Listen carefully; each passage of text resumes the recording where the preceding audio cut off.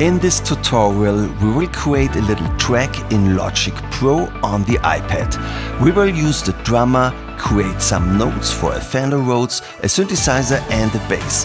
I will record my voice on an audio track and I will give you a first idea how to work with the audio effects. My name is Thomas Foster, good to have you here, let's go! Alright, to create a new track we click the plus icon and we go to tracks.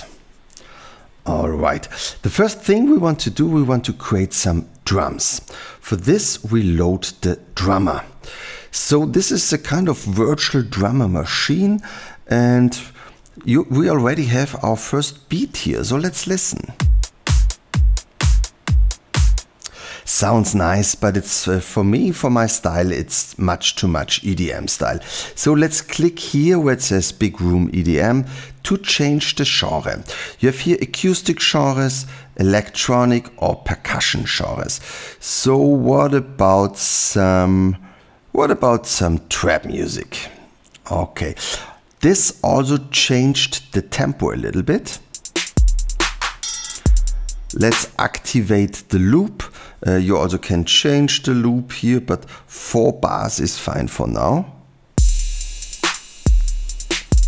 Now you can change the sound of the beat. You can say make it more simple or more complex, make it more soft. I prefer it like this. Let's add a conga. I don't like the sound. What's about some claves? I like it like this. That's fine for me. So we have a basic beat. That's cool. Now let's create a Fender Rhodes sound. So we close the editor to see a little bit more of the rest. And now we click the plus icon. We say we want to create a MIDI track. And now let's listen to some Rhodes sound.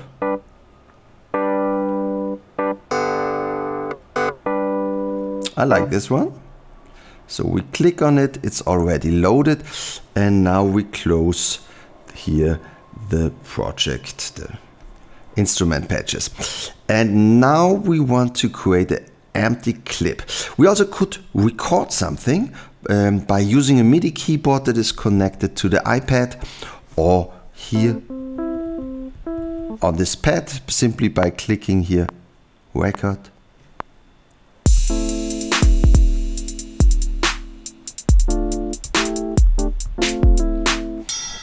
So I have extremely problems with the latency, so every time I click it's much too late. So this is not fun. So why don't we double click this to delete it again? We click again to create a short click, like this, to create an empty MIDI region. A pattern region would be cool if we would create some drums. A drummer region would be cool if we would make another track like this. But now we want a MIDI region and I would like to have it over 4 bars. So let's click it one time and extend it to 4 bars. And we double click it and say edit, show in editor. So this is the piano roll. I think this is a little bit too high. Let's scroll down. This is a nice note. Let's go to the pencil to add a note.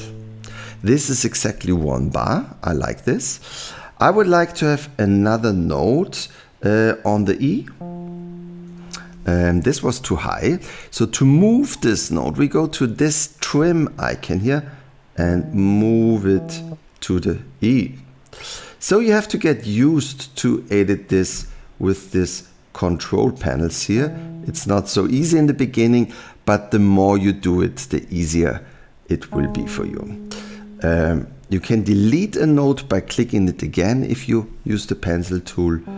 I like this note and here this note, but again it's too late here. So this is our first chord. Let's listen.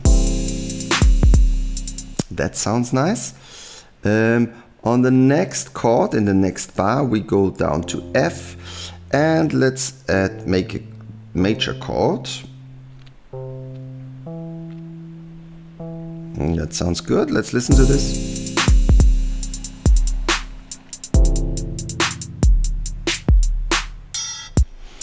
And now we want to go to a D minor. So let's click here and here and here and here.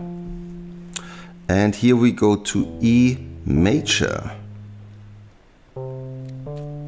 So let's listen to everything.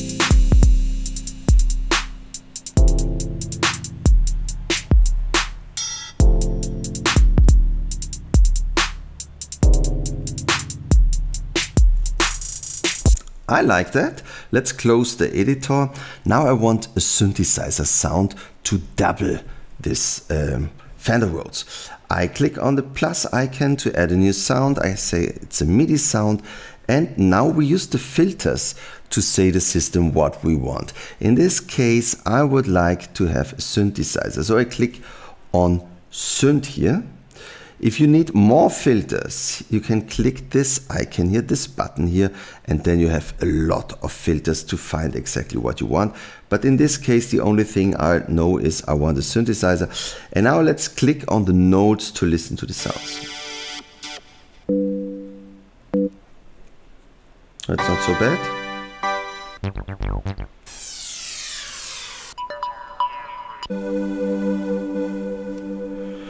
Maybe that one.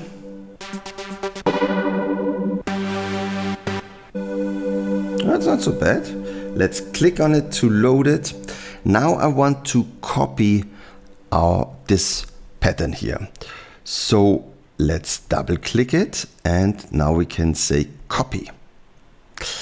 And now we double click here.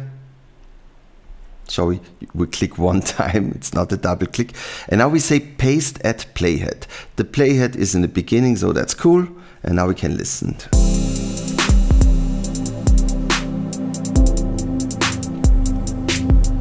The only thing we're missing now for me is a bass. So why don't we say plus and we go to MIDI and now we filter for basses. Oh, it's already filtered for basses. Now we have here the basses. Let's listen a little bit. I like this one. So let's click it. Let's create an empty MIDI region. Let's make it exactly 4 bars. We double click it, say we want to edit it in the editor. We click on the pencil and we start with the A here. We go down to the F, we go up to the D and up to the E and we listen.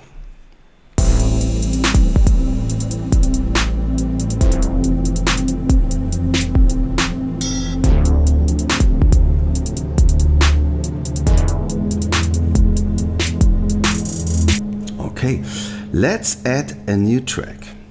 Now I want to record my voice. So I go to audio. I have not connected a microphone to my iPad, but the iPad has an own microphone. So let's use the internal microphone 1 2 1 2 and now we can record my voice. No idea what I'm doing. I like Logic Pro on the iPad. Amazing. That's so fantastic. Listen. I like Logic Pro on the iPad. Everything is a little bit laid back. So let's zoom in like this to see more. We close this here. Let's make it a little bit shorter in the beginning. I like Logic Pro. So here, let's zoom in again. I have to listen. I like Logic Pro. Ah yeah, the Pro has to be exactly on this beat here. What sounds good? Let's listen again. I like Logic Pro. Everything is a little bit laid back. So why don't we move this simply a little bit to the left side. I like Logic Pro. This was too much, so we have to zoom in a little bit more, and now we move it again a little bit to the right side. I like Logic Pro. Timing is the issue. We can control the timing a little bit better if we use the split tool. And now we can split it here, like this, and here, like that. Okay, now let's go back to the trim tool. Let's click here. Maybe we try it a little bit like this. I like Logic Pro. That's better. On the iPad. Fantastic. Now I'm happy with the timing. And now we want to make the sound of the voice a little bit better. So let's click here on the audio effects. Here we already have a compressor. So let's activate it. To see more details on the compression, let's double click it. Now we see the full compression. And now let's see how much reduction we already have. I like Logic Pro. So that's not enough. We have to go down with the threshold, maybe a little bit up with the ratio.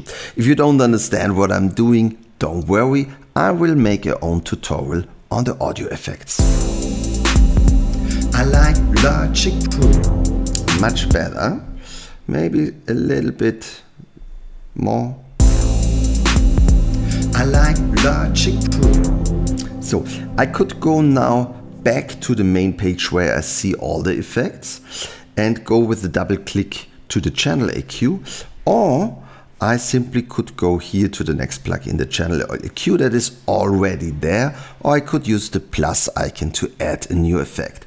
So let's activate the high pass filter, and now we move it to something like here, and we activate the high pass filter and go down to something like this. Let's listen. I like Logic Pro. Yeah, this is a little bit more in the background. I like this more. I like Logic Pro.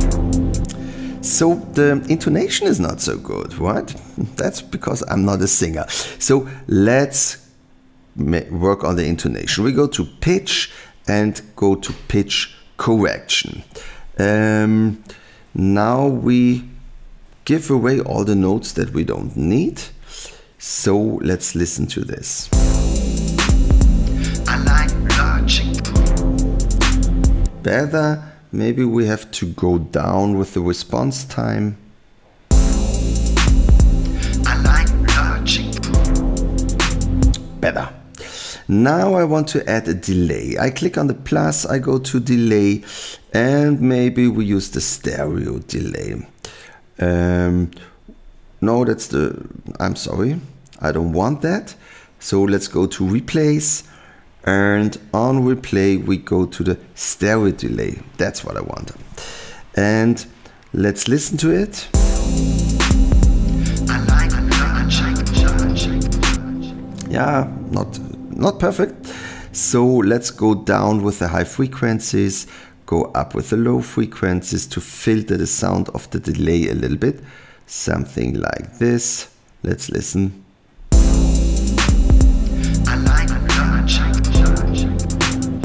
Yeah, could be a little bit more feedback. Also here a little bit more feedback, but maybe we have to go down with the left and right mix to something like 10 or 11. Yeah, 10 could be cool. Let's listen. I like Logic. Much better. Maybe we go to 15 and maybe we add a little reverb. So where do we find the reverb? Here it is. And I like the chroma verb. That sounds great. Let's see what it's doing. I like Logic.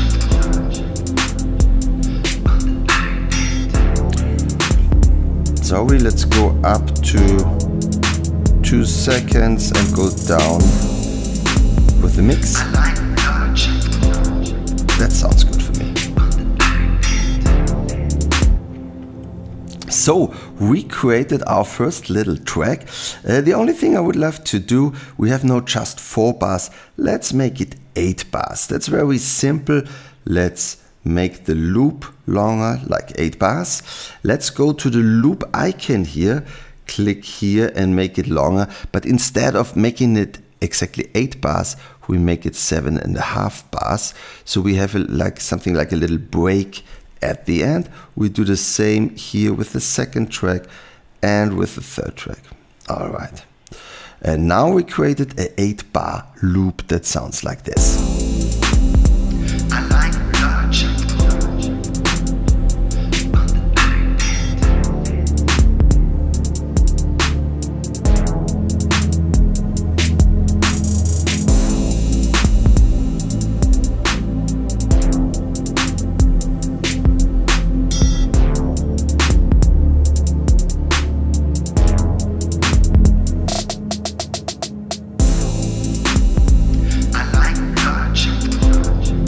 I would say that's a major hit, right? So, in the next tutorial, I will show you how to use the audio effects. We will talk about the compression. I will give you an understanding how to use the equalizer and much more. So, thank you for watching. Always stay creative. Cheers! Oh, I still have one more thing. If you like producing music like me, then you probably know the problem of finding good drum and percussion sounds. Those who came with the music program do not sound right, and on all internet sites where you would get the really good stuff, you pay a fortune. On all? No, not really. There's a webpage in whose development I'm involved. MUGENT.com. MUGENT is written with M-U-G-E-N-T and it comes from musically intelligent. MUGENT. You can find drum beats that sounds exactly like what you hear in the charts or in the big clubs in Ibiza, Miami or Berlin. The webpage reminds a little bit of Google. You can just use the text search, get immediately results you can listen to and download for free, or you can use the menus with which you can narrow down the search. On MUGENT you can find drum sounds to every genre, music loops, so complete beats, percussion single sounds and loops, cool bass riffs, funky brass and synth riffs, guitars, and all sorts of sound effects, from birds to cars, from the sound of the sea to helicopters. With me, there is no more production where I didn't use the sounds from MUGENT.com. Take a look, you will love it. My name is Thomas Foster. Thanks for following. Always stay creative. Cheers!